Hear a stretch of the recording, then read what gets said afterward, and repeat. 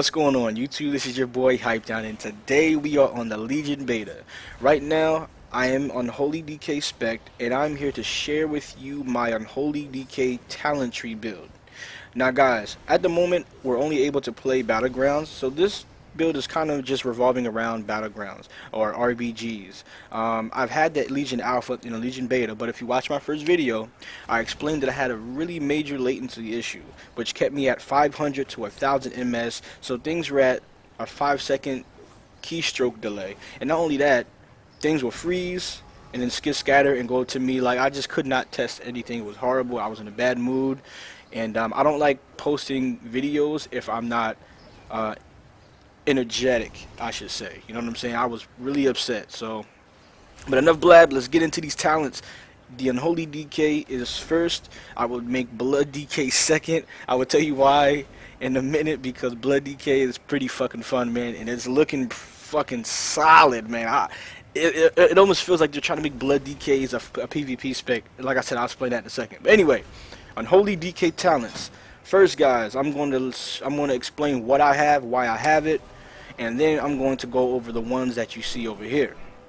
I'm going to go over the talents and the honor talents. Again, I'm going to go over the ones I have first, and then if you guys care to stay, I will explain each and every single last one of the other ones and why I did not choose it.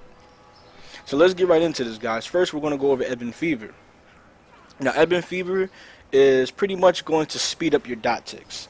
Now, if you read it, it says a Virulent Plague deals the same damage in half the time. Your Virulent Plague is right here on the Outbreak. It does 112,357 shadow damage over 10 seconds. And it's 10 seconds because I have Ebon Fever. But if I take Ebon Fever off, it's going to be the same amount of damage, but increased time. So like I said, this speeds up your dot ticks. So instead of 112,000 damage being done in 21 seconds, it's being done in 10. So that's really, really great. Like I said, it shortens up the time, and it's making it, like I said, hit harder. So you know what I'm saying? It's like I said, that's great. That's why we have Ebon Fever, guys. In Pandemic, causes each of your Virulent Plagues within 100 yards flare up, dealing 49,849,000 shadow damage to the infected enemy. In addition, 9,139 shadow damage to all other enemies near them. What this means, guys, is if you have your dots on everybody, everybody within 100 yards is going to take damage. So that means, let's say we're at Blacksmith. If you have half the guys by the entrance and half the guys by your flag, if you hit Epidemic, everybody's going to fucking flare up with a hit. And in an RBG scenario, everybody's always going to be by everybody. So you just pretty much spam this and whoosh, whoosh, whoosh. And your damage is just going to, you're padding pretty much with this. This is great. And I hope it gets a little buff though, because it's not as strong as we need it to be, but it's very, very strong. Now moving on to Clawing Shadows. What this does, guys, this is making your Scourge Strike a ranged ability. I don't know if it was ranged automatically before, because like I said, I wasn't able to test it. But if you want your Scourge Strike to have a 30-yard range, you need Clawing Shadows, and I'll explain why I have this in a second after we get done with all the talents. Wow, like this is pretty much a Harry Potter book. I'm like Floyd Mayweather. Like, I don't like stressing my tongue with these fucking words. What? Debilitating Infestation. Okay, there we go.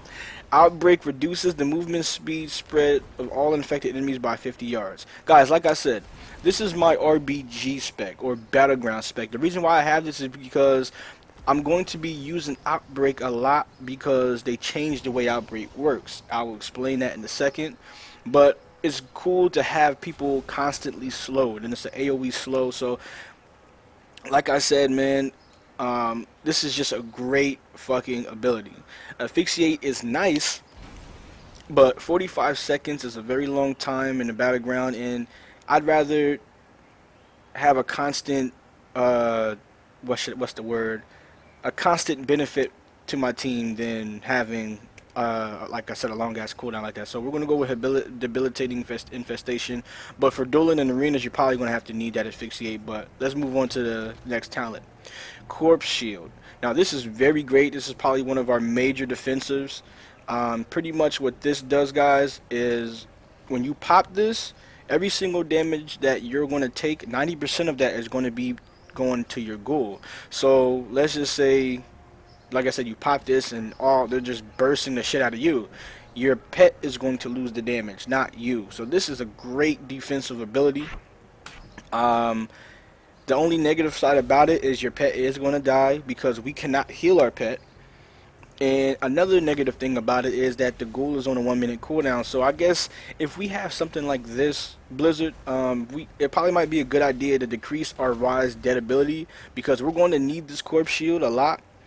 And if we're not able to heal our pet, at least let our pet be able to be resummoned faster. Like this, that's a little flaw that I've been getting in contact with the Unholy Dk at the moment. So Blizzard, please do something with corpse shield and summon the ghoul or something. I don't know, but we'll get more into discussion later.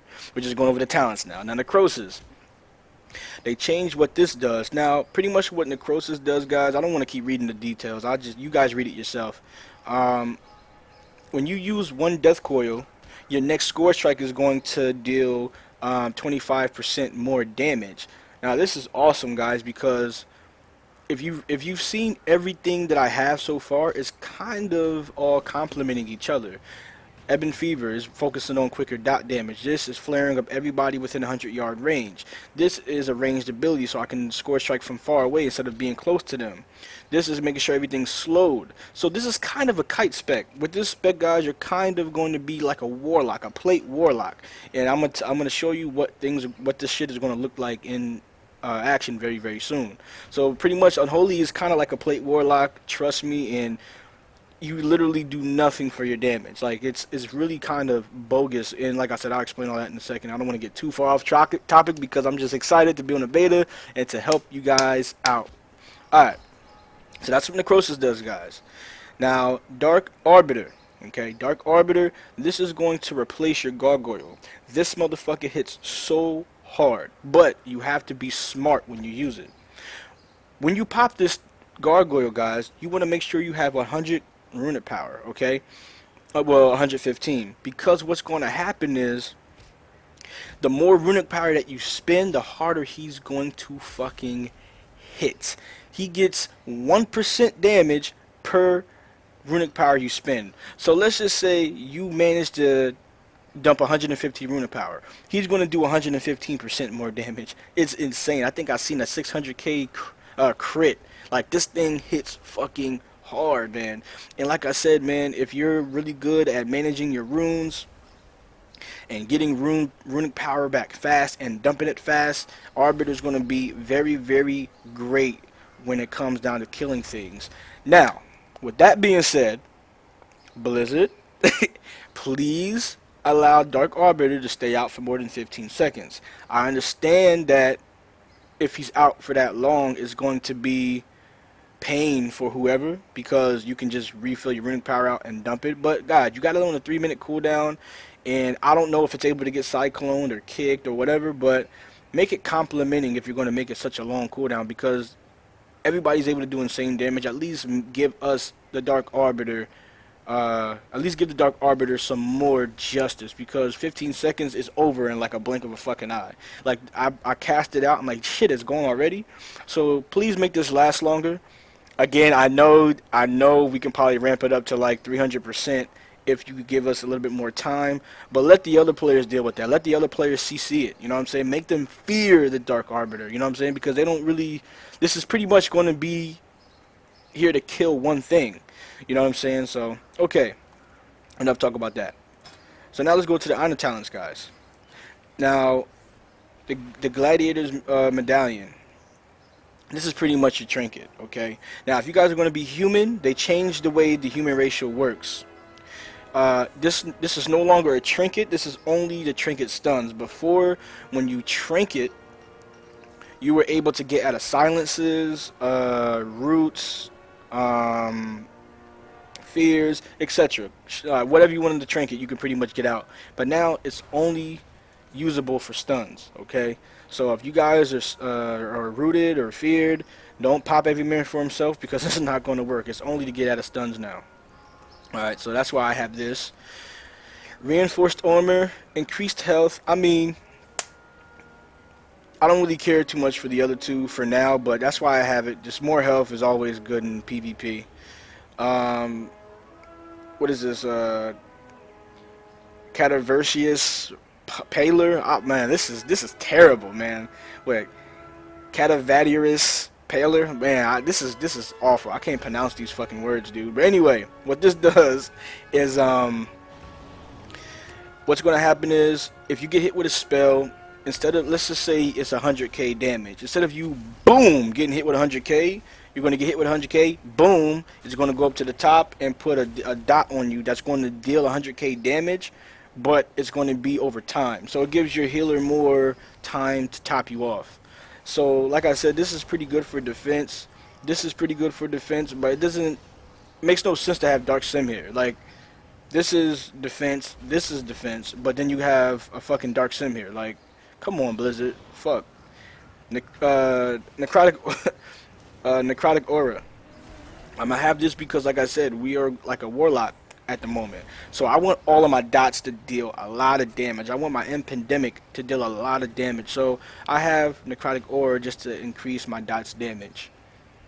Now with this talent, pandemic, when, let's just say I use outbreak once, if I use outbreak again on that target with the disease on them, it's going to pretty much do the same exact thing as epidemic. But the difference is, guys, is this it's only flaring off on the people next to the person with the outbreak, not 100 yards. So that's why it's cool to spam outbreak if people are together. But if these people are scattering off, then you pop in pandemic, and then everybody just starts getting hit even more. So you're pretty much an overlord of dots. I'm telling you, I did 100 million damage in one BG, and like I said, I'll get some footage up here for you in a second. And last but not least, Unholy Mutation, guys. Unholy Mutation, pretty much, if your plague is dispelled, which healers are quick to do, you're going to unleash this blob, and it's going to pretty much apply slows to the target. Let me just make sure I'm not bullshitting. Okay, yes, so it's pretty much going to follow targets and slow people down. It's awesome. I mean, it's CC, and it's really useful. I have not tested out Necrotic Plague and Reanimation yet, so I'll probably get into these a little bit more when I play the game a little bit more. Because like I said, this is day one, guys. Day one of me actually being able to do shit on the beta. So now let's talk about the ones that I don't have, okay? So that's what I have. That's why I have it, and I will have a video showing this in action in a different video. Now, All Will Survive pretty much summons a bow and arrow ghoul that's going to be a ranged ghoul. And you can't heal your pets, guys, so I don't know, man. There's no commands for it, so I don't know if it hits what you hit, but Ebon Fever, I just love it. It speeds up my dots and it just does damage. That's why I have it. And Bursting Sores, this pretty much makes your Festering Wounds deal more damage. So if you go up on a target, guys, and you hit Festering Strike, it's going to apply wounds, 2 wounds per Festering Strike. So when you use Scourge Strike, boom, it pops a fucking rune, I mean a wound, and when that happens, that's pretty much what this does. It's going to increase the damage of the pop. But because we're in a ranged scenario with this build, it has no place, because I'm focusing on dotting up shit, flaring it up. That's pretty much it. I'm not worrying about getting next to a target, do Festering Strikes, and then getting out of range. I want to stay away all the time because, like I said, our survivability sucks at the moment, which is why we have to play like a warlock right now. Next talent. Every 5th Festering Rune will provide you with a rune. Again, guys, I'm not going to be really Festering Striking as much as I should because this build is a ranged build. So it would not really complement me to have this. You know, I'm not going to really be popping wounds like that because I'm not going to be in range. And again, blighted rune weapon. What this does, guys, is you activate it, and you're going to have a buff over your head. How long is that? It's your next 4 hours. It lasts for about like 30 seconds. Now what happens is, guys, when you go up to a target and you're auto attacking, it's going to apply festering runes. Like I said, I'm not going to really be next to targets, so having things that give me faster festering wounds is not going to help me here. Like I said, but in the arena, this could complement this. You know what I'm saying? But this does not complement the fever. This does not complement anything that I have right now. So that's why we don't have that. Unholy Frenzy, guys. This is very great. Pretty much, it gives you 2 seconds attack speed. Now, a cool way to use this, guys, is to get about, you can only get up to, I think, what is it, 10 or 8? I think it's 10 or 8 festering wounds at a time. I think it's 8 festering wounds at a time. Let me see. Festering, it doesn't really tell you, but I think the max festering wounds you can have is 8. So if you have 8 festering wounds on a guy, guys, and you pop all 8 of them, you're pretty much going to have 8 times 2 is 16. So you're going to have 16 seconds of Unholy Frenzy. So this 2 seconds stacks. So if you're, like I said, focusing on your festering wounds and popping them, you're going to have Unholy Frenzy, which is cool. I don't know if our auto attacks deal a lot of damage for this to even matter. I mean, because it only increases our attack speed. So, it's good. But, I mean, I like the range. Even if I'm going with a different build, I still might fuck with the ranged Scourge Strike, because that's awesome. And what is this? Critical applies. Oh, this this complements your festering runes. If you crit with a festering strike, it's going to add an additional 2 to the festering wounds. So your 1 festering strike will be worth 4 festering wounds instead of just 2. We all know what Asphyxiate does, so I'm not going to waste time with that. And Sledge, like, this guy is Sludge. I mean, this guy is pretty cool, but out of having a stun and out of having a constant slow, fuck Sludge. You know what I'm saying? Just, you might as well just give him to us, like, or make him all will survive, because like I said, having this guy you can't control means it's pointless. But if we have 2 ghouls that we can control, one do death grips, one to kick, one with a 2-second stun, that will kind of make DKs more of a skill cap type of class.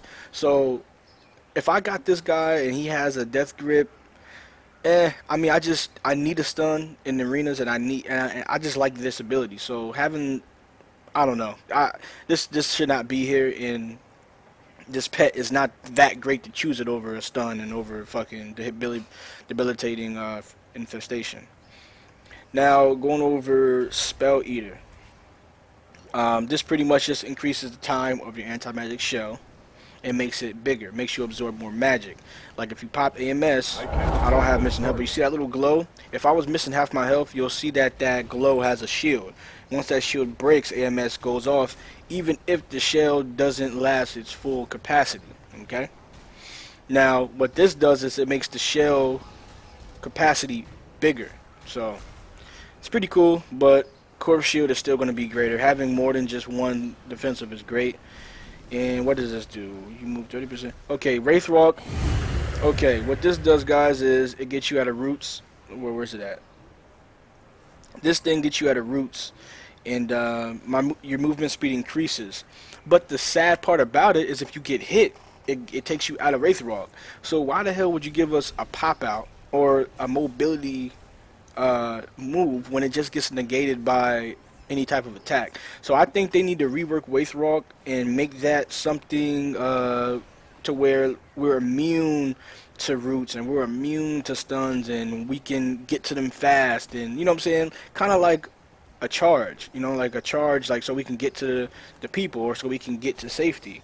Because just giving us something to pop out of a root and then we're just still slow as fuck while we're in Wraith form is just kind of bogus to me.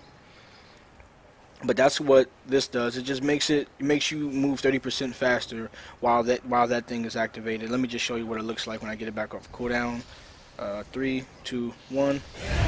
See, that's what it looks like, guys. It looks cool, but like I said, when you get hit, you just get out of it, and when you're slow, you're still slow as fucking Wraith Walk. So it makes no sense for it to even have an effect like that. But anyway, infected claws. What this does, guys, it makes your ghoul's claws able to put festering wounds on the target.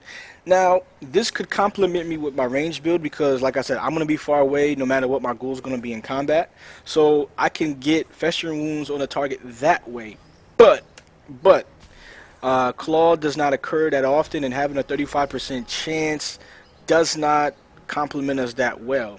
What I suggest with this one to make it a little bit more viable, probably have claw apply 4 festering wounds, not just one. Make it a 50% chance for festering wounds to be applied after the pet's clawing, because 35% isn't that great.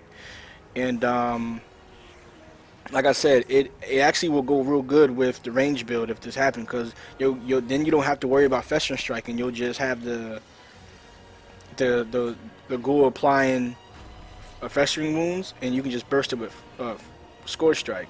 So like I said, man, if they buff this move, I think that it'll make us a lot better with fucking up people's classes, like from far away. Like, cause like I said, if the ghoul is able to apply festering wounds, that's great. I don't like the fact that we need festering strike to apply festering wounds. They should allow the ghoul to actually just automatically apply it. Like, that'll make this class a little bit better. In Shadow Infusion, guys, after your transforming the ghoul is on cooldown, pretty much this, after using death coils, it's going to decrease the cooldown of that ability. The cooldown is 1 minute, but who cares about cooldown reduction when you have something to give you more damage? You know what I'm saying? So fuck that. And a cool buff to transformate the ghoul, guys, is it has no cooldown. So you can pretty much pop this whenever the fuck you choose. So for instance, let's say you want to kick somebody, you can transform and kick. You know what I'm saying? Let's say you want to have a 2 second stun, you can transform and stun. So you can choose when you want to activate this, which is a great change. I didn't like the fact that you needed to truck 5 death coils to transform them. Now that we're able to do it whenever we want, it's going to kind of increase our skill cap as Unholy DK players. Now let's go over these two. Soul Reaper is pretty great.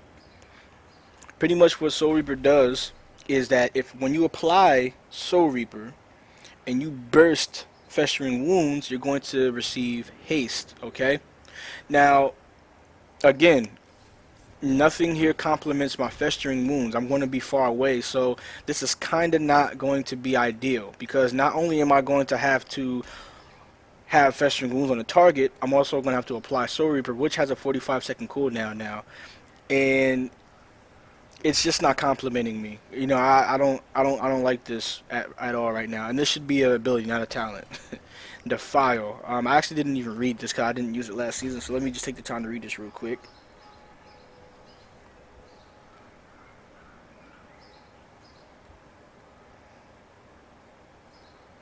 Okay, this actually got a nice buff. So pretty much what this is, guys, is when you hit Defile, you're going to receive a buff of 150 mastery, stacking up to 10 times, guys. So you do 150 times 10, and that's how much mastery you'll get if you stay inside Defile.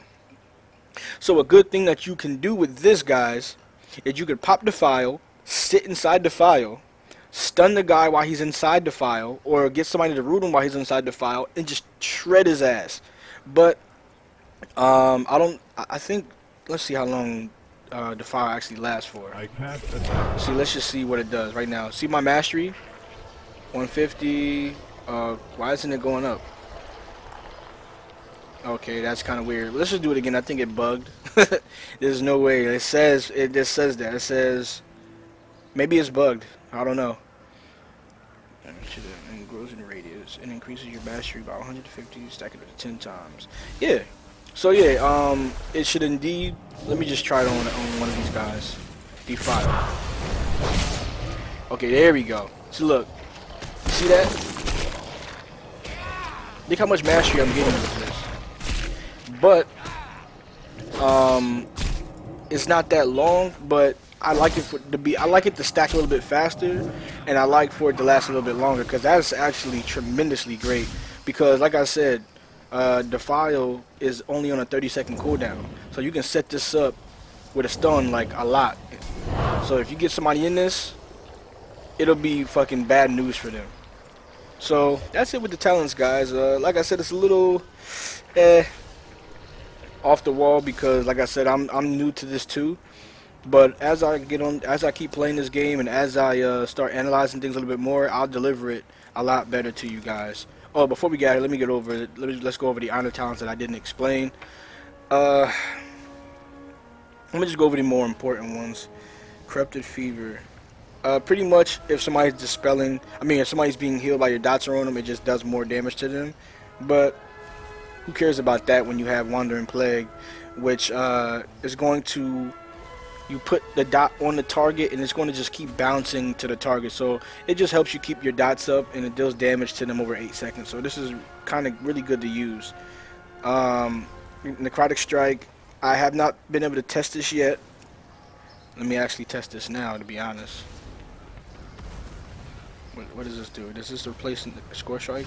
No, it doesn't replace Score Strike. Put it on V. Does it even work? It's not even want to work for me.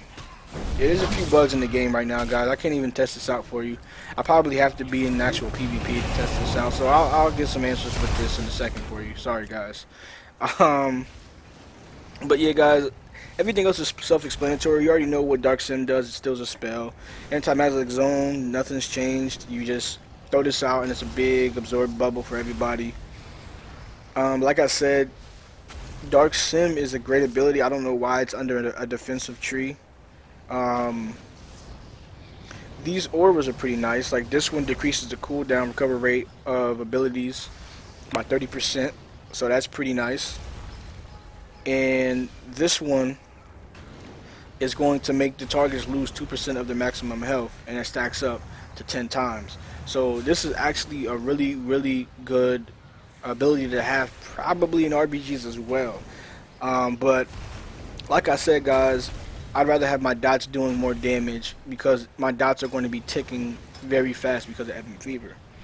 Alright, guys, so now that I went over the Unholy Dk talents, I'm going to do my best to get some Unholy Dk content out for you guys. I'm going to do a BG like right now, but not in this video. I'm going to make another video with that. But this is the Unholy Dk talents. And like I said, guys, this is all new to me. So like I said, I'll get my delivery up a little bit when it comes to this, especially when the game comes out. Because now that I have a head start and I can see what things do, when I actually take the time to master it, I'm going to make sure you guys master it as well. Okay? So as always, guys, thank you for watching. Thank you for your support. Like, subscribe, refer me to some friends, and please continue to be a fantastic audience. This is your boy HypeDoWn, and I'll see you next time. Peace.